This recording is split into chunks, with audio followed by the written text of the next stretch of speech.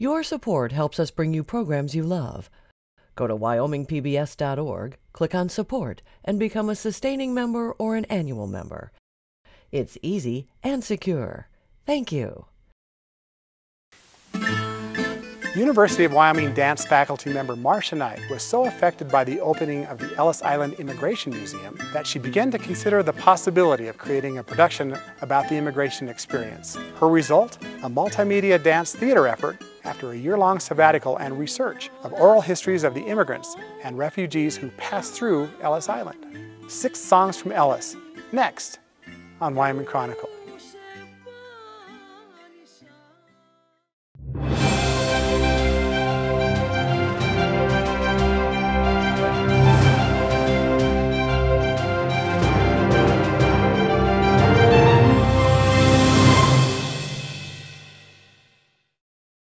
Funding for Wyoming Chronicle is provided in part by the Dragisevich Foundation, supporting the work of the Jackson Hole Historical Society and Museum. Marsha Knight, professor of ballet, composition, and historical dance here at the University of Wyoming.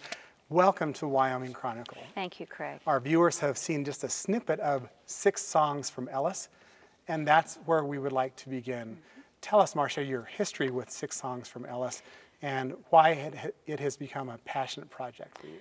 Well, it's very interesting. I am a ballet professor. This is what I do. But in 1997, I had the opportunity to visit the Ellis Island Immigration Museum. And as part of their exhibition, they have these audio snippets that you can listen to, very, very short, maybe a sentence or two, about the experience of those who came through Ellis Island. And so these are elderly people reflecting on their immigration experience when they were children. Their first-person experience. Yes, their first-person experience. I was very impressed with this, and I thought maybe this has some creative potential. And so my husband and I returned to Ellis Island. I went to the 3rd floor, and I was able to get acquainted with the collection of oral histories that are there, learning that there are about 2,500 of them that are in the public domain. And this was very a breakthrough moment to me in that I could have use of these oral histories.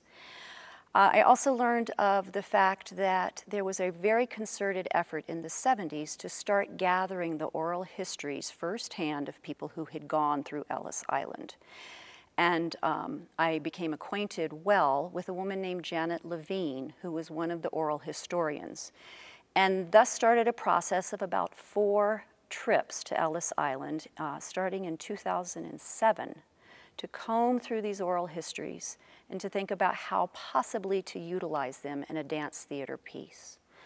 I ultimately... Was that, I'm just wondering, was that hard to make that connection from these impactful oral histories to dance?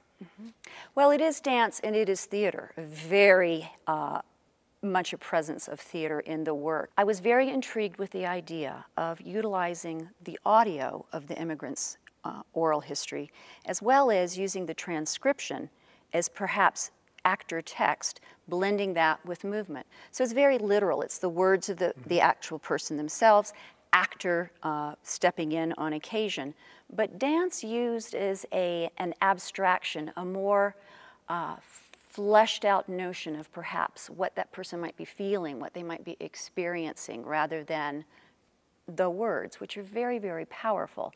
But I do believe in the process, dance gives something that words maybe can't give. Our viewers are going to have an opportunity to see more of 6 songs from Ellis here in just a minute. But you ended up taking a year-long sabbatical to further your research. Right. So we produced the piece here in 2009. It was a large endeavor. I felt we had accomplished a great amount, but after that I was not quite sure what to do with the piece. And in 2016, 2017, my husband and I were able to take a sabbatical to New York, and research on 6 songs from Ellis struck me that this was a good time to move forward with revisiting this piece and really reshaping the piece. What connection have you drawn between the experience of immigrants then and the experience of immigrants today? When we did the work in 2009, the piece was adjudicated by the Kennedy Center American College Theater Festival, and we were able, from that experience, to go to Reno, Nevada. And an adjudicator said in that adjudication session, these stories need to be heard, they need to be told, they need to move forward. He was very taken with the structure and the potential for this work. I believe that the many, many voices that are represented, about 100 oral histories are represented in this piece, that speak to commonalities. Why do people go to such extraordinary lengths to change their position, to advance opportunity? What is the motivation then? And inferring from that, what is the motivation now for people to improve their circumstance and their situation? The first song in 6 songs of Ellis is The Walk Away. Mm-hmm. Yes, indeed. And it has to do with, again, what compels people to leave, why the change of circumstance. And these are people who maybe were in Ireland, or people in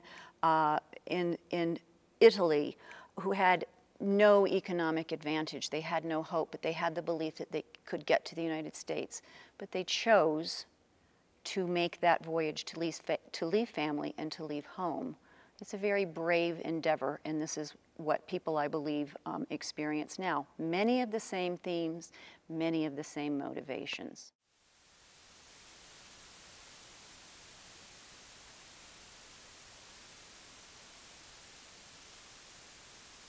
One day in 1920, in July, a man from Boston, Massachusetts came to visit us in Aleppo, Syria. And then the man came to my father and said, Mr. Farishian, he says, I have a ticket to go to America. Do you want to go with me? And my father said, I'm penniless. Don't have any money. How can I go to America? He says, I have the ticket. You come to America, and if you like America, you stay there. And then I'll send the money for your whole family to come here. God sent an angel to Aleppo, Syria. Isn't that a miracle?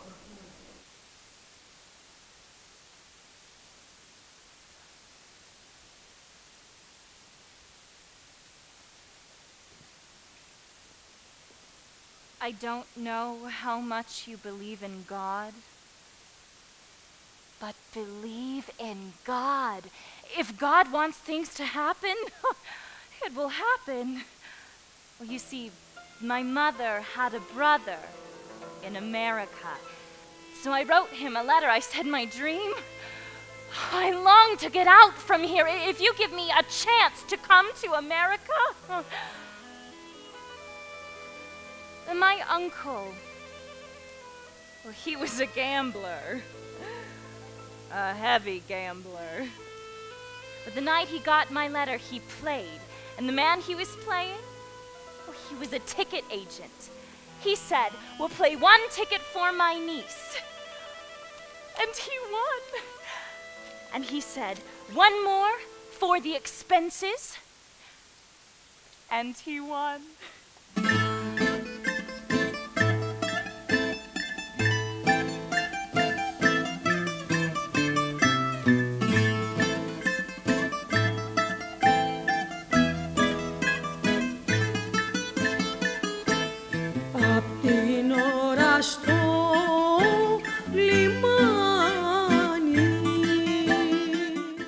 The second song continues the Song of Flight. Mm-hmm. The Song of Flight. And the Song of Flight separates, for me, those who chose to walk away from their circumstance, so immigrants coming to the United States, as opposed to refugees who were forced to flee their situation. In my reading at Ellis, there is just this wealth of oral histories of those who survived the Holocaust and those also who survived the Armenian genocide of 1915. They were stories that moved me tremendously. So in the first iteration, I had used those stories and kind of interspersed them along with immigrant stories, whereas in the second song, I chose to have the second song be the song of flight, of leaving as one had to leave because there was no home to return to, and specifically the Holocaust and the Armenian genocide.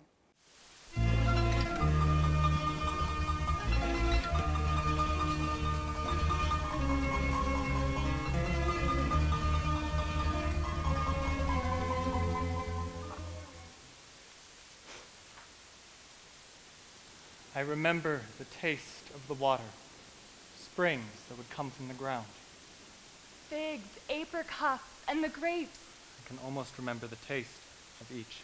I was about 8, 9 years old at the time. 7 years old. When the Turks kicked us out of our country, Armenia, and they dumped us in the Syrian desert.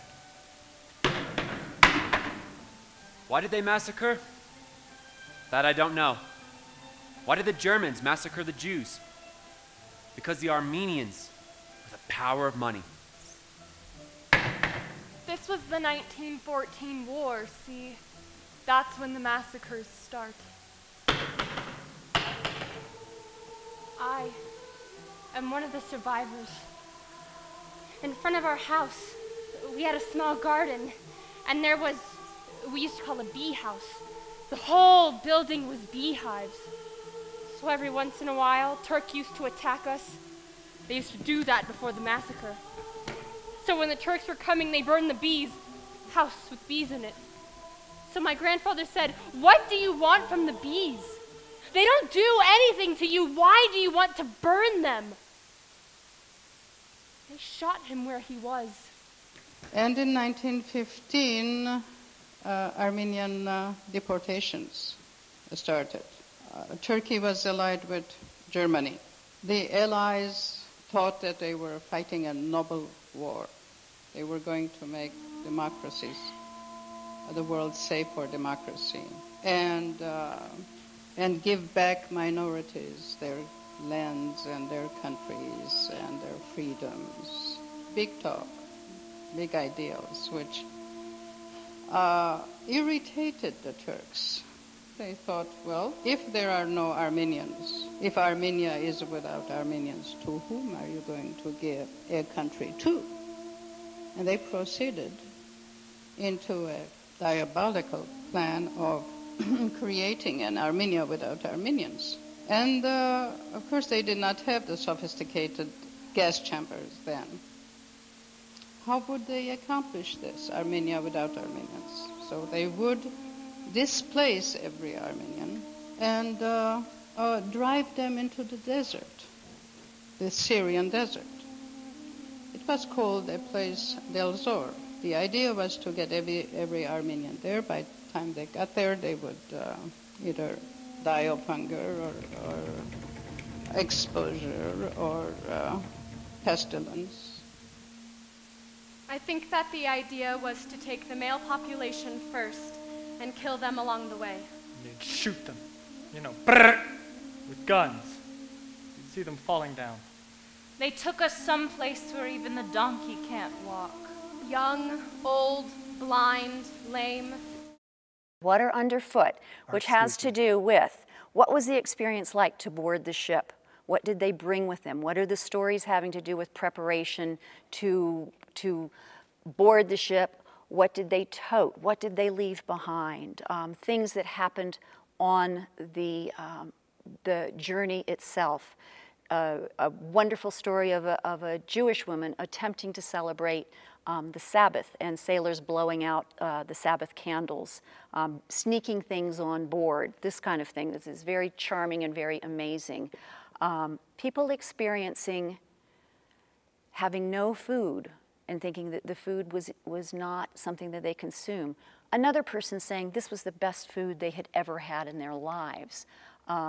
Wonderment at the surroundings, disgust at the surroundings, all the things that those people in third class really experienced. When we first saw my father, we kissed and that, and then he gave us a banana. We didn't have those in Turkey.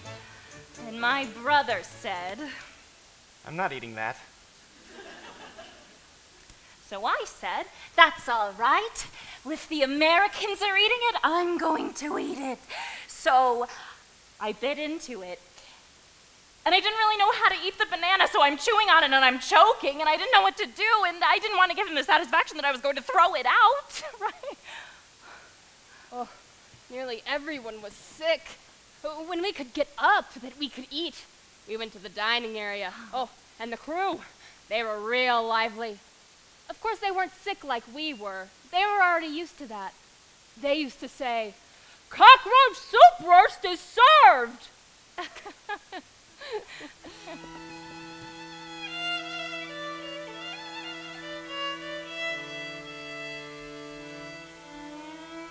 And the food was so bad that my father and I would sneak up to an upper class.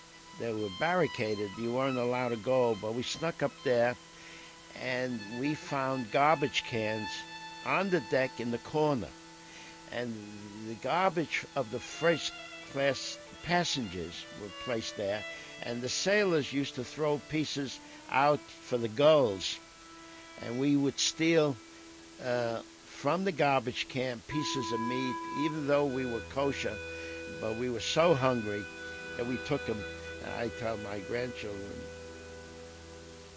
I ate out of a garbage can. Song 4. Song 4. Landing on 2 feet. Landing on 2 feet. A lot of power in those words. Yeah, right.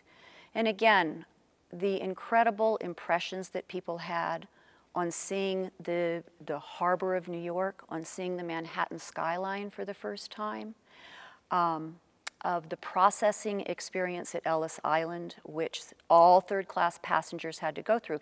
You have to remember that third-class people were processed at Ellis Island, not those of first class or second class. They had a tidy little processing procedure on the boat itself in the New York harbor, and off they went directly on their way. But third class went to Ellis Island. It was a very frightening experience for most, and they underwent inspections having to do with medical wellness, mental wellness, and being approached. These were very reticent people, and this was a very, very difficult process for them to go through.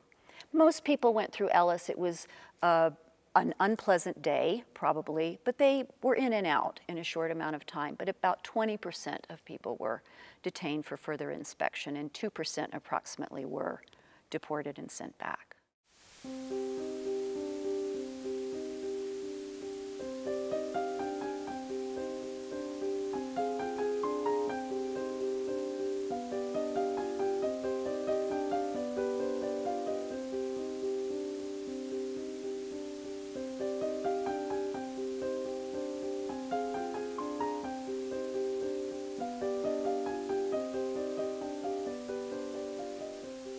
So this is what happened.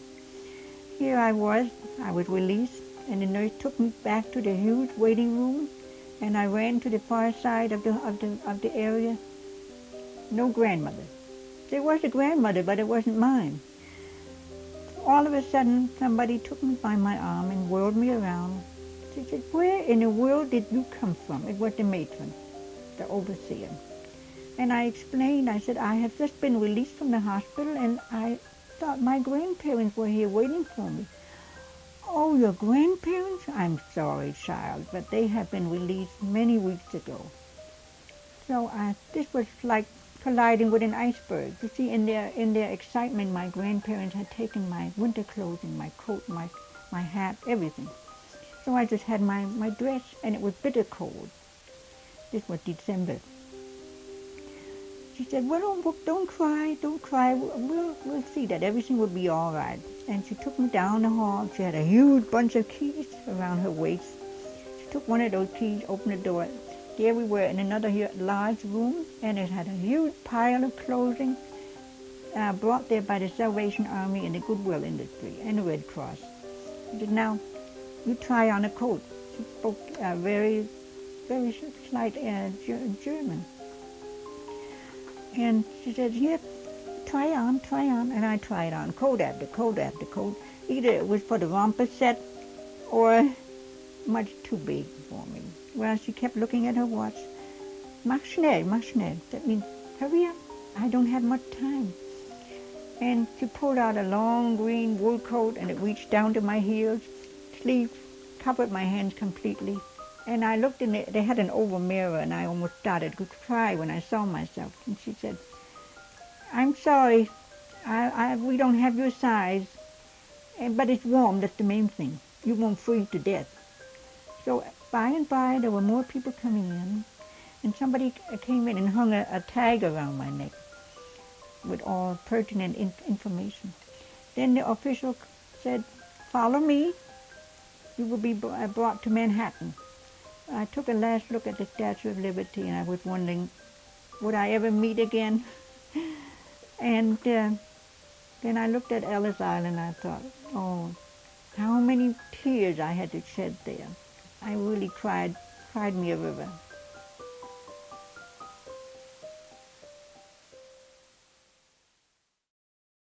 On to Song 5, A Change of Current. Right. Now in America. Mm-hmm. Obstacles. Initially, I had thought about calling this song walls or obstacles, or what are things that, barriers that got in the way of those who came to Ellis Island? What are the stories of those who tried to enter the United States and couldn't?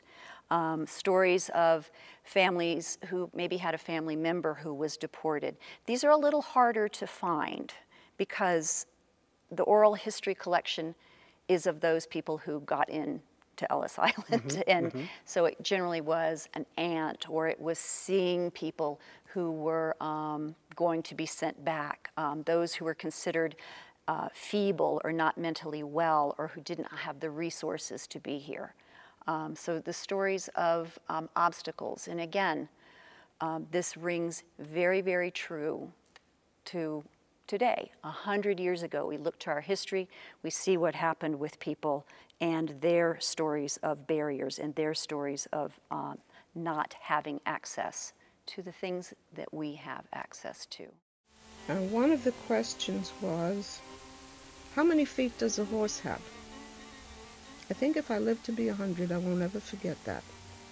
And my aunt's answer was, she didn't know. Was he fooling her? Was he trying to trick her? Or was it a serious question? So she didn't answer. I think by then she was totally confused and maybe did not really know how many feet a horse had. I don't know. But that was the question that seemed to stop her.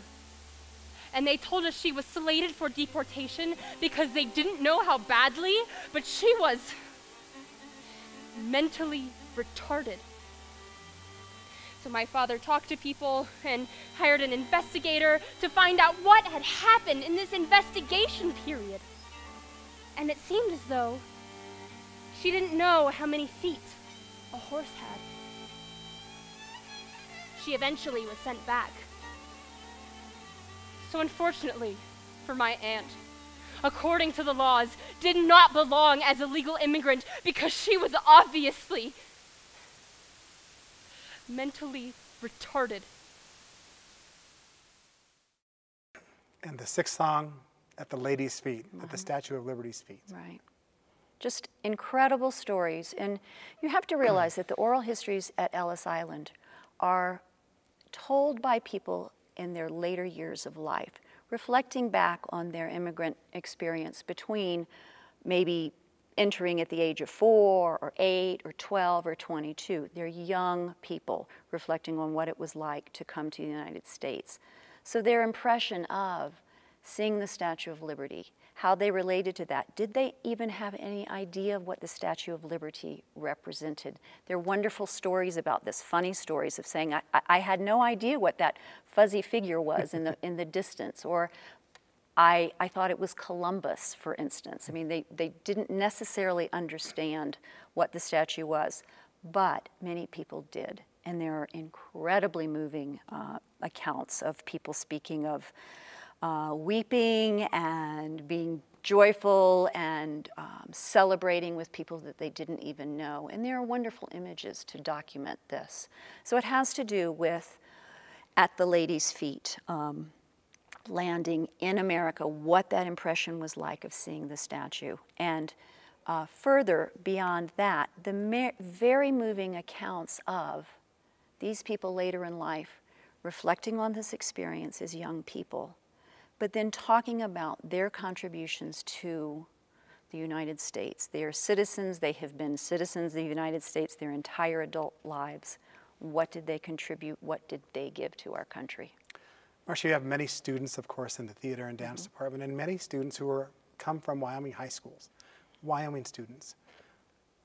How do they reflect when presented with a fairly deep context of six songs from Ellis? Well, ultimately and absolutely, theater is about education, it's about learning, and we do that in many, many different ways. But this piece is unique. It's really amazing because if an actor is portraying John Babayan coming from Syria, we have an oral history that this student can listen to and understand first, on first hearing of what this person sounded like, what was the timbre of their voice, what was their occupation in life. So it's this immersion in experience of people, and we're very, very, very clear to stay with and respect the expressions of people as they were presented in the oral histories. Trying to think what I would have lost if the United States of America saw in their wisdom not to let us come in. I'm sure we would have all perished or been bars of soap. And on the other side, what would the United States of America have lost if there wasn't a guy like Lawrence Meinwald to have come to America? What did he do here? What did he accomplish here? I was thinking, I've been in business almost 55 years. I have owned approximately 200 pieces of real estate. I would say I have employed in my lifetime thousands of people. I tried to put a statistic together as to what I contributed. I would say $50 million. If you want to reduce it to dollars and cents, I spent and contributed. Well, it's a powerful piece, and our viewers have seen a little bit of it, but your passion about it is evident and clear. Congratulations on the work. Thank you, Craig. Marsha Knight, thank you for joining us on Wyoming Chronicle.